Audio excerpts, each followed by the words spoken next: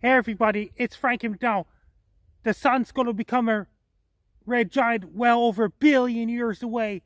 And when the sun becomes a red giant, Jupiter's moons, Ganymede, Callisto, Europa, and Io become habitable moons, just like Earth. And Saturn's Moon Titan will be the Earth when the sun becomes the red giant. And Mars will become habitable planet before Saturn's Moon Titan. And right now, Sun is at the current stage, and the Earth is habitable planet right now. And Mars will be the next habitable planet once the Sun expands further. Then Jupiter's moons, Ganymede, Callisto, Europa, and Io become habitable planets then. And Saturn's Moon Titan will become habitable planets when the sun becomes 12 billion years old, when the sun turns into a red giant. The Earth will not be habitable anymore. Saturn's Moon Titan will become habitable planets. That's long ways off yet.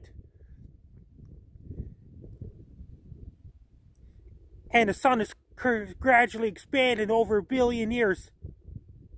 1 billion years at a time. The sun is gradually expanding one thing at a time. And the sun will become a red giant. Eventually the White Dwarf and the Supernova may happen well over 1 billion years away. Then there'll be another big bang far away. That's a long ways off yet. Long after that, both Milky Way galaxy and Andromeda galaxy will be colliding each other. That's long after our lifetime. And the sun's going to become a red giant over 5 billion years away.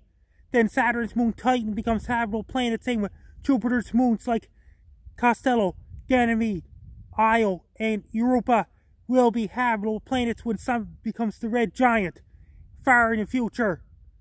I'm Frankie MacDonald.